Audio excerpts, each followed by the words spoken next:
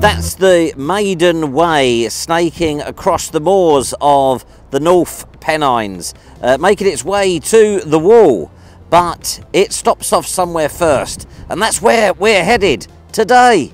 This is a local vlog for local vloggers. There's nothing for you here.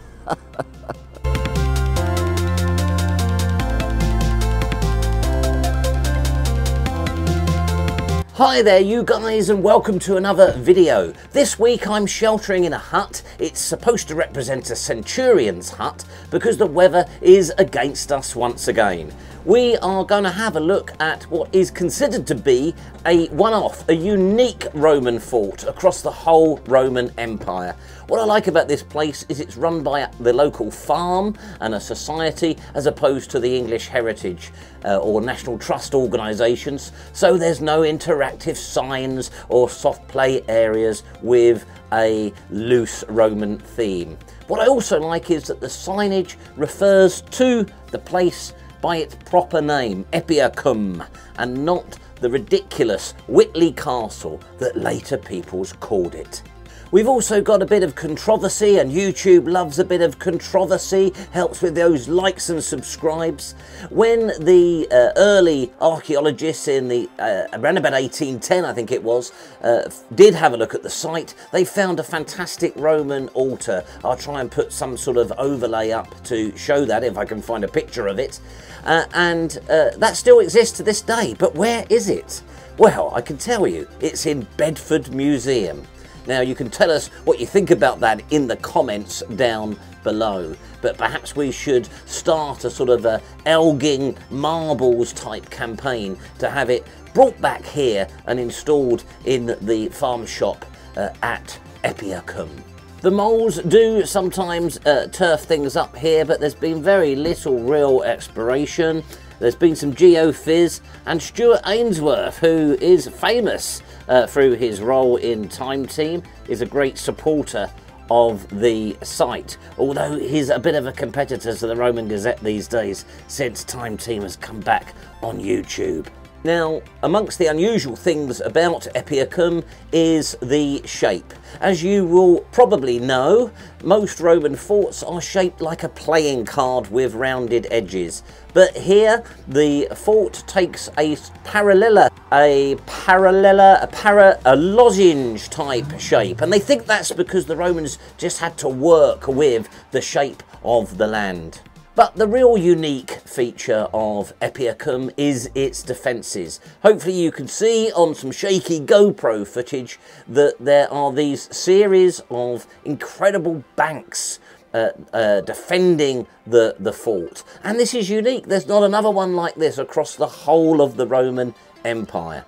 It's a great little unpretentious thing they've got going here, so much better than the National Trust and English Heritage do. There's a nice little Ancient Roots Trail leaflet that you can take, although obviously we don't need that because we've thoroughly researched everything. Now, why was it so well defended? We are in the land of the Brigantes, and after initially colluding with the Roman occupiers, the Brigantes ended up being crushed by them. So maybe the straggling remnants of the Brigantes caused ongoing problems. Right, well, the weather is not getting any better, so we'll just have to go and crack on with it. Back at the studio and having looked at the footage, I've decided that the best way forward with this vlog is to create a Roman Gazette B-roll. Cue B-roll.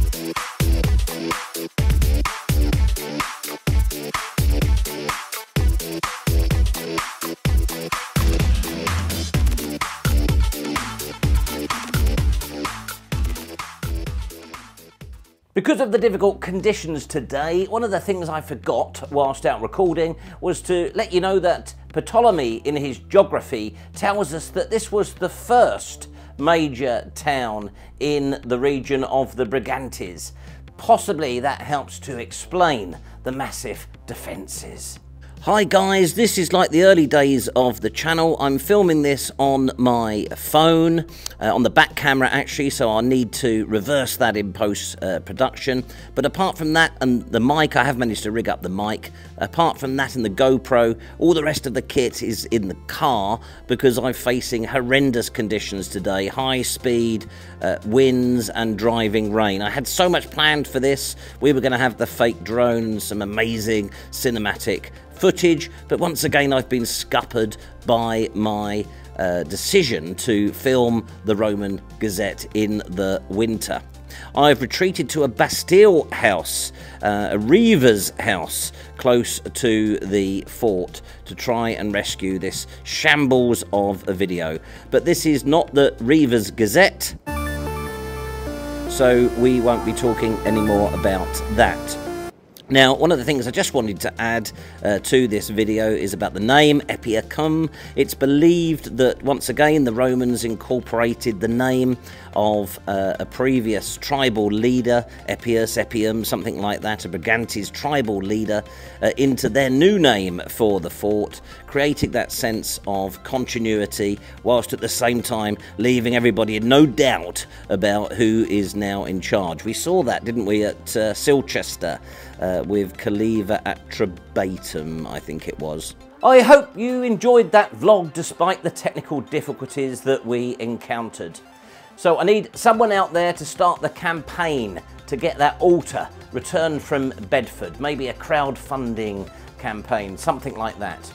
Our new Chinese editing people this week have assured me the ending is going to be fine. But before I go, I just want to say, if you haven't subscribed already, please subscribe. It doesn't cost you anything, and apparently it helps me. So until next time, stay...